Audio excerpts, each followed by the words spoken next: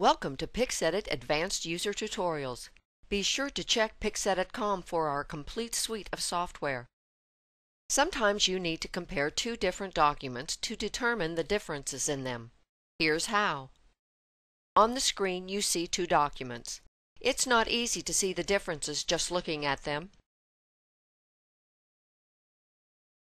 Let's close these two documents and take a closer look at the Compare function. Go to File, Compare. A dialog box will open and the last two documents you viewed will default as candidates for comparison. Naturally, you can browse your folder structure to the desired documents. Checking this option allows manual positioning and comparison.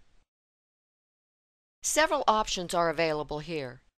Notice the logical graphics on the right change as you select each one.